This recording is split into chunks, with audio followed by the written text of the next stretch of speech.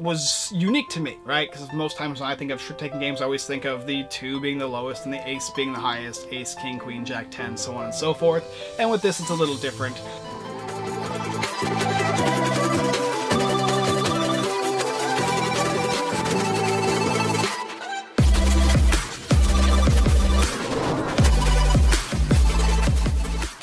Hey guys, and welcome back to another Unfiltered Gamer card game review for the game Albastini, the game that started off with roots in Tanzania, in which you're playing a trick-taking game. Normally the base game, or the original game I should say, had 4 different suits, but this game has been reimagined with 8 suits now. You can play a multiplayer trick-taking game, as well as you can play it in teams, and it plays 7 and up, 2 to 8 players, and it's about 15 to 30 minutes to play the game. And the way it works is you can play 2 on 2, you can play 3 on 3, you can play 2 on 2 on 2, or of course you can just play everybody against each other. And the way it works is pretty simple actually. It's a basic trick-taking game for the most part, in which you're going to be dropping down cards based on the main suit. You're going to obviously create a starting suit, and whoever gets the highest card from the main suit, or the trump suit, or if that is non-existent, then the starting suit, then that player is going to take everything. They basically eat the cards and hold them into a little space in their area,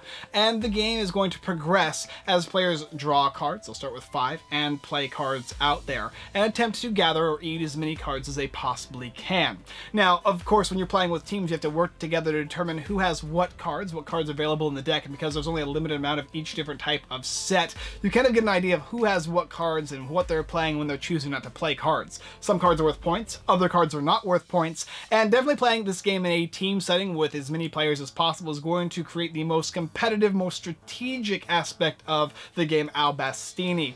I actually never played the original game. In fact, the game that I played as a kid was Hearts, which is a trick-taking game of sorts, or it is a trick-taking game, one of the original ones. And this one here, of course, is also another really old game that involves trick-taking. It has some unique twists and turns to it. It has a set of cards that's actually different than how I would normally play the game Hearts, based on the value or quality of the cards, which we'll go ahead and take a look down below. I'll show you how to play, what comes in the game, and then we'll come up and I'll give you my review. And then if you'd like, you can check out the Kickstarter link down below if you'd like to pick up the game Albastini. So here we have the game of Albastini, and it looks like an average set of playing cards, but I can guarantee you that it is not. It will come in this tuck box here, and these are the cards included. I have a fresh one over here which I can show you as to how it's going to be set up. There are 8 different colors, which are basically going to revolve around symbols. So you have the circle one here, you're going to have the square here, and you're going to have the star here, and so on and so forth.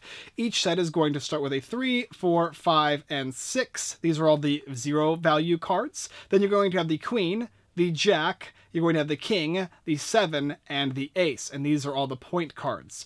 Queen is the lowest and ace is the highest, so you'll notice that the queen and then the jack is actually worth more than the queen, and the 7 is worth more than the king. So get your hearts out of here, don't think about that anymore. This is going to be a different style of game as far as what is going to be higher or lower in the points ratio. And as you can see, these are all of the different 8 sets you're going to be getting of cards that formulate the game. And to start the game off, it's pretty simple. Based on the number of players, you're just going to go ahead and take this deck of cards, you're going to go ahead and shuffle it up, which I've already done, and then deal out 5 cards to every player. And I'll just go ahead and show you a 3-player game just to give you an idea of what it's going to look like. Now, obviously, this is a game I would definitely recommend you play in teams, but because we're not doing that here, because of just giving you an example, we're just going to go ahead and show you the basic idea of how to play. Each player's got their 5 cards, and they can organize them how they'd like, if they'd like, and then they're going to begin this trick-taking game. To start off with is actually a bidding phase, which I haven't seen before in a trick-taking game. How it works is each player can look at their hand and get rid of a card if they'd like, or at least attempt to.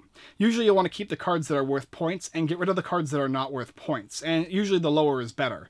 So the player who starts the game is going to be the player who plays the card first, and then no one else can play the same suit. So in this case, no one can play this, like, it looks like spades, I suppose, or I don't know what it is, brass knuckles. And then everybody else can play a different one. So for instance, we'll play this star here, and then finally this player can play anything that aren't these 2, and hopefully that are worth nothing. You can also choose to abstain, and this would actually be a good example of a hand to abstain, because you have a king, jack, queen, a 7, and a king. These are all worth points. So this player actually wants to keep their entire hand. Then, after that, everybody's bid, based on whatever number of players, you're going to flip over the top card of the Albastini deck. And if you have a match, and in this case you do, you're going to switch cards if you'd like. And in this case, you're going to switch that 0-point card for a 10-point card. And then cards are all going to go back into players' hands. You'll take the card that was either swapped or not and place it under the deck here, and that will represent the trump suit for this specific round. And a round is pretty simple. That's the first part of the round. The second part of the round is everybody is going to play a card, starting with the player who won the previous round or the player who played first. And you're trying to match the trump suit or the starting suit. So if he doesn't have this card, maybe he'll want to play his highest card. Maybe he'll choose to play this ace here. And if he does have the suit, which in fact he does, because he was the one who swapped, he'll play the 7 there. Then the next player will have a chance to play a card, and they can choose to play anything they want. If they don't want to get rid of their points, they can go ahead and dump a card. And then finally the last player can go ahead and choose and play a card. And he's got this king here, but unfortunately the king is not higher than the 7 as far as point value goes, so he or she will probably want to keep that card. But unfortunately, because their hand is full of points, they're going to have to at least get rid of something, so they'll probably choose to get rid of this queen. It's worth the least amount of points. Then you'll check. Whoever has the highest card in the trump is the winner, and if no one has the trump suit, whoever has the highest card in the starting card is the winner. And in this case, the trump suit is available. It is 7, and 7 beats these 2 cards, in which case these cards are eaten. They'll be placed off to the side next to this player, which at the end of the game they'll be counted as points, and whoever has the most points is going to be the winner. Then the next round is going to begin. Everybody's going to get a card, and then the player who previously won is going to start. They're going to look at their hand, and once again they'll dump a card. Nobody can play the orange card now. Somebody's going to find another card. Maybe they'll go ahead and get rid of this purple one here because it's worth 0 points. And finally this player here, maybe he actually got a 0. Oh, he didn't. He's going to keep these guys, and he's going to abstain. A card will flip during the betting phase. Now we have a situation where there is no swap. So basically these cards will go back into the player's hands, and that's information that is given to the other players who just chose to abstain. And this card is going to be the trump card. And once again the round will go. In this case, this player actually has a queen. Go ahead and dump that card out there. Now the only way that this player can win is if they have a better turquoise card here, in which case they don't. So maybe they'll go ahead and dump a 0. And finally this player over here is going to look into their hand. Yet again, they cannot beat this, so they're going to go ahead and place this lowest point total card. And this player, once again, is the winner of the game. And that's pretty much it. The game is just going to keep going on like that, playing up until this deck runs out of cards. Players are going to be bidding, trying to get cards they don't want out of their hands, and attempting to play on the trump suit or off of the starting suit. Now, obviously, playing first is going to be a bigger detriment because players will know what you've played down, so the last player has the final say if they have the cards they need. And of course, you can keep cards, hoard cards, to utilize throughout the game, and if you can, you'll get high cards. So in this case, this guy actually drew finally a 0. He can dump this card next round. He'll be part of the bidding phase. As far as teams go, you can watch the video. Video explains kind of how teams work, but basically if we were playing a 4-player game, so in this case, we'll just go ahead and have this deck here, and we'll show 1, 2, 3, 4, 5 cards. Everybody's got their 5 cards. And we'll have our trumps here, and then we've got our eaten piles. Teams work like this. These 2 players are on a team, these 2 players on a team. They play separately from each other, but they count points total at the end of the game. So you're going to be scoring with your teammate, choosing cards that might score them points on purpose, as well as choosing cards that are going to give the other team less points if you possibly can help it. And that's the game Albastini. 8 different types of cards, 8 different new suits to the game, 8 different suits to the game, 4 new ones, based on a game that was, I guess, a more traditional game from Tanzania. Okay, let's come up and talk about the game. So let's discuss this trick-taking game. And the first thing that I noticed with this game is that the cards are not the same values as I'm used to for most trick-taking games. Like I said before, the 7 ranks higher than like the queen and the king, and then obviously the ace is the highest, and obviously the jack and the queen are also switched. So you're gonna have to go based off of point totals. It takes probably a game or 2 in order to get used to this new switch, but it is something that kind of was unique to me, right? Because most times when I think of trick-taking games, I always think of the 2 being the lowest and the ace being the highest, ace, king, queen, jack, 10, so on and so forth. And with this, it's a little different. Also to note that because the game has been reimagined from, I'm guessing, its original form, there are 8 different sets of cards with a smaller number of cards in each of the different sets. And it's going to give you a more robust point of information or access of information. You'll know what cards have been played based on what have been eaten, what cards are left over in the deck, and what cards are left over in your opponent's hands to some degree. An example for one of my first 2 games when I was playing, I had knowledge that there were black cards available in the deck, but also one of the players hadn't played their cards for a while. They were kind of saving them. And I had a couple small point black cards, and I wanted to play them down to score points or to swap. But I knew if I did, it's very likely somebody else would have that. And I took the chance and went for it because I was hoping it'd still be in the deck. And it wasn't. The player had been saving them, dropped them down on me like a bomb, and stole all my points. He did it twice, in fact, from the same suit.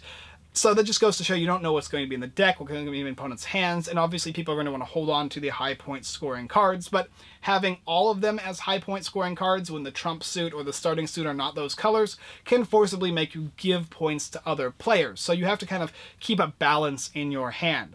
If you've played Hearts before and other trick-taking games, you're going to understand this game rather quickly. You'll understand that it functions like a trick-taking game with also a unique twist to it, the betting phase. You'll have cards you don't want in your hand because they're worth nothing. You can play those cards out in hopes to gather the new card that pops up out of the deck at the cost of not getting it, putting it back into your hand, and giving players the information from your hand. Maybe you're going to have to play that card and get rid of it on that turn, which could then give your opponents points or reduce the knowledge of your hand, or maybe you'll actually score that specific trump suit and be the player to place that down. That doesn't mean you're necessarily going to win, but it usually gives you a higher opportunity to succeed, especially if it's like a 7 or an ace. Players will also remember if you keep those cards for later in hopes to steal their points. So going first, usually you're going to have to sacrifice getting no points from your opponents, but scoring the points in front of you.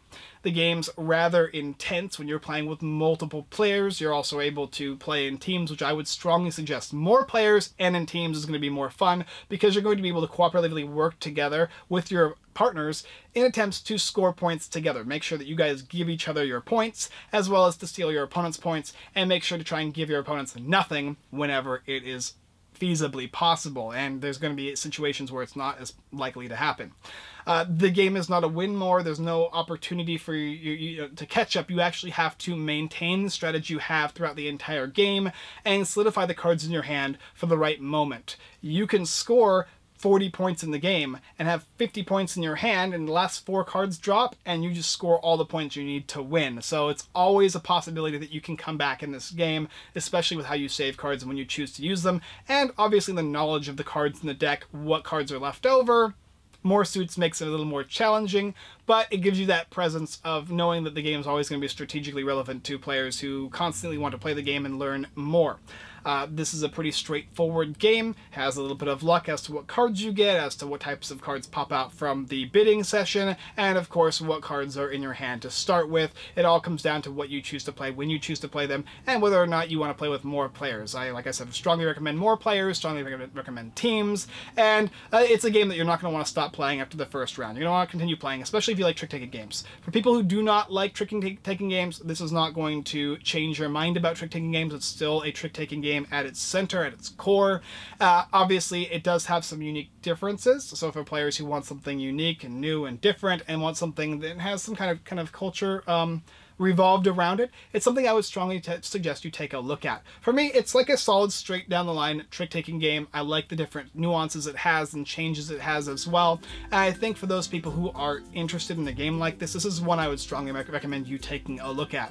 I'll be keeping this game in my collection, and I'll also be having a game to give away. So actually going to give away one of these games, whether it be on the live stream or on the website, for you to have an opportunity to win one. And for those people who are not so lucky, you can check the link down below in the description on Kickstarter where you can pick up the game Albastini for yourself. Thank you guys for watching another Unfiltered Gamer board game or card game review for the game Albastini. If you're interested, like I said, down below. And go ahead and check out our website, unfilteredgamer.com. All kinds of stuff there. Giveaways, Kickstarter lists, reviews, previews, etc., etc. You can also go ahead and like this video, comment on this video, let us know what you think about this game. Have you played this game before? If so, where and when? I'd be actually really curious to hear about this. This is the first time I've actually learned about Albastini, so it's kind of cool to see some new trick-taking style games come out there, especially with a bidding system. I like that. A small caveat, the rules definitely need a little bit of work. I learned the game based on looking at a couple of videos and whatnot, but hopefully with this video, this will give you a full understanding of the game. I would recommend Kelly's services on the website. Like, that's what we do on the website, right? As well as, of course, you can check our live streams every Wednesday at 6:30 p.m. PST. Watch us play games just like this one. You can see us play these games and determine for yourself if it's something you're interested in, along with, of course, this review video. Thank you guys so much. And as always, I look forward to taking a trick with you next time.